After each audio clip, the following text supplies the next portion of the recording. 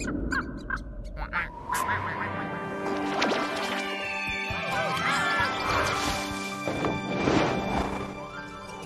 it going, everybody? Welcome to another... Oh, it started already. Oh, yeah, thing. We're going to talk about this episode I'm Tom as hard Herpich. as we can. Oh. Sorry.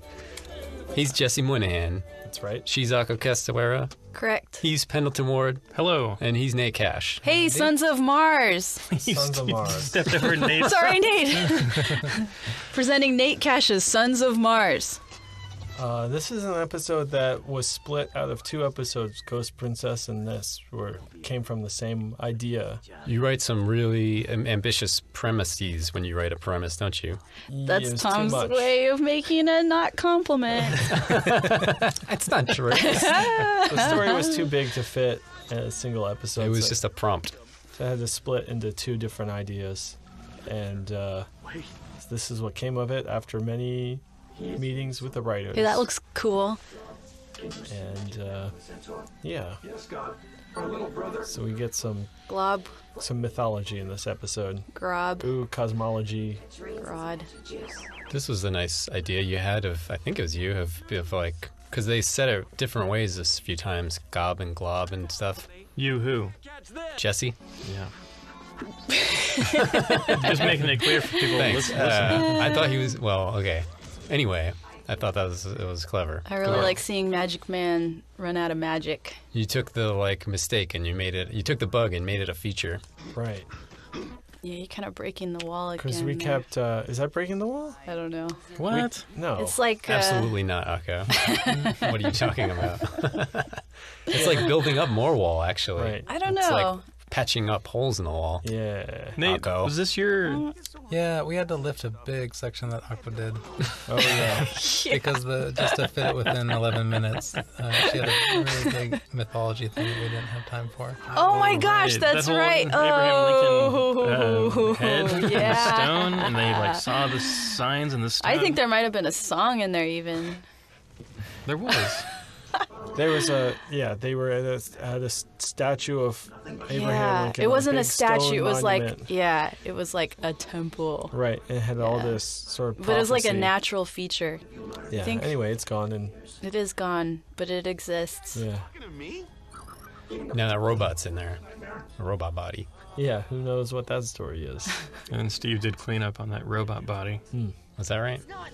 I remember Steve's cleanup. Oh, also, writing Magic Man is really hard. Capturing his first appearance. I don't know who worked on that first board. Tom did a little Well, bit. it was a long... I was City. I put the cherry on top. There's a lot of other... It was mostly Penn by the end, I think. Yeah. But a lot of other people, too. It's the curse of taking a popular character and bringing them back. Well, a lot like Lemongrab. Yeah, and then there's the added layer of that he is in Jake's body. Oh, right. Not even the king of Mars.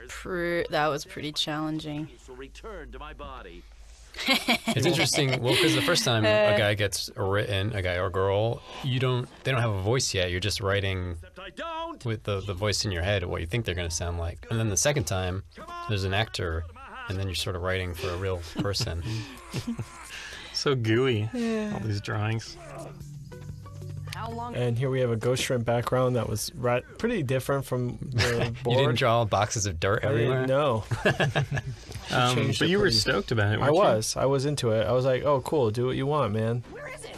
As if he needed any prompt to do what he wanted. Yeah. I'm not the background artist.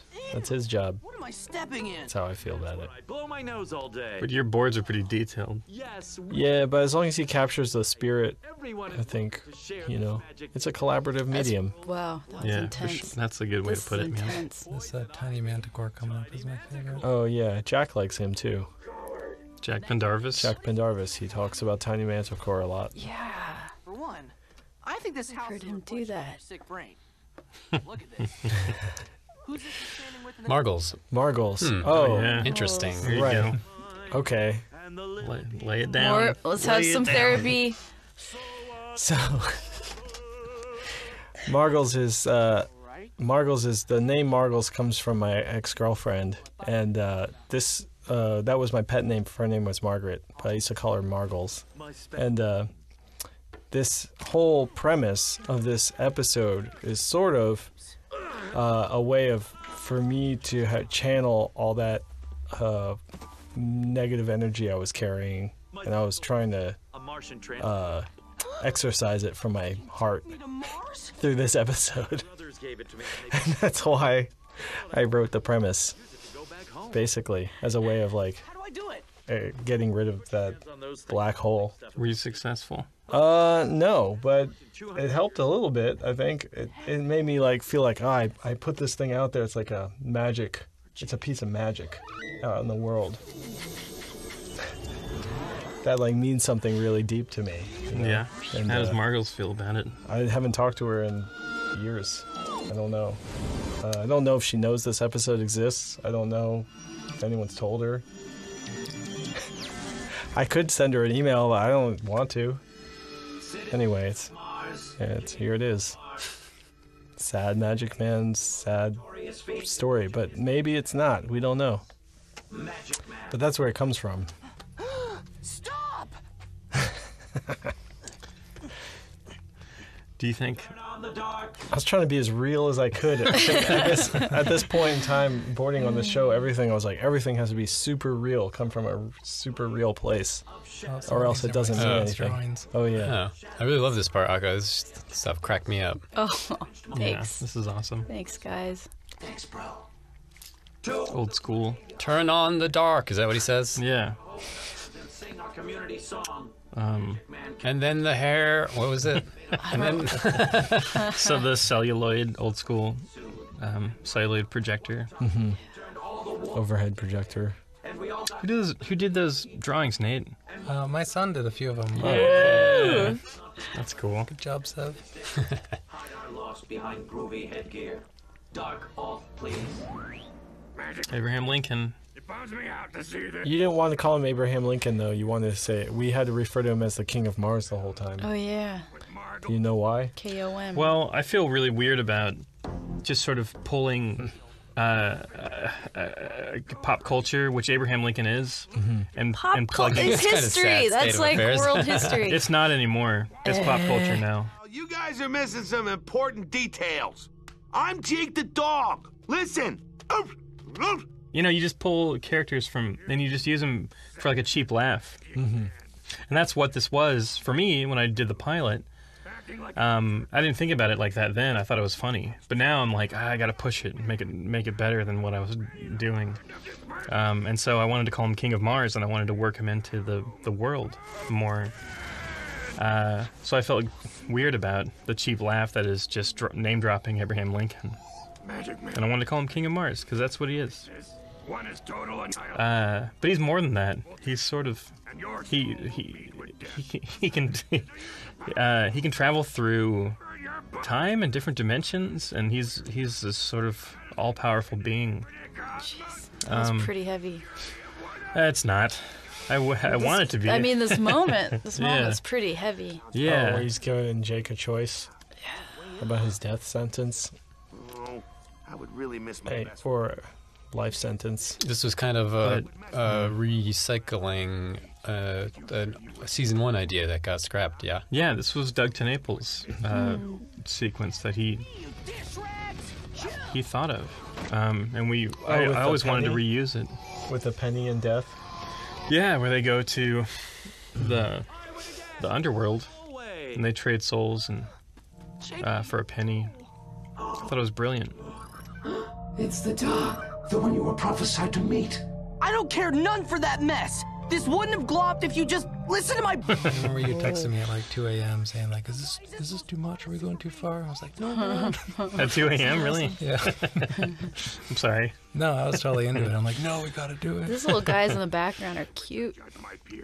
Martians. Yeah, they're cute. Yeah, little Yeah, I Martians. like these little pilgrim Martians. Are they magic men, really? Well, they're not. I mean, they look like Magic Man. Yeah, but who knows what their functions Yeah. I really think they're are. equally magical. Well, let's wait and see. Who knows? What? Y'all have other theories that are Well, fighting let's- with let's- my who theory? knows? You know, so you never can tell. What? There's some. We I can tell. we can talk about it after this thing is. What? Y'all have some scheme going? Now, believe me, you want to talk about it after Oh, yeah, some gross scheme. Some nasty scheme. the mics get turned Y'all are off. gross. You guys. He's just joking now. I'm just joking. Mm, Pulling your all right. Very chain. mundane. Yeah. But I was I was very conscious about the Abraham Lincoln humor, and I just wanted to make it better than what it was. I think we did. Yeah, for sure. I think it's better.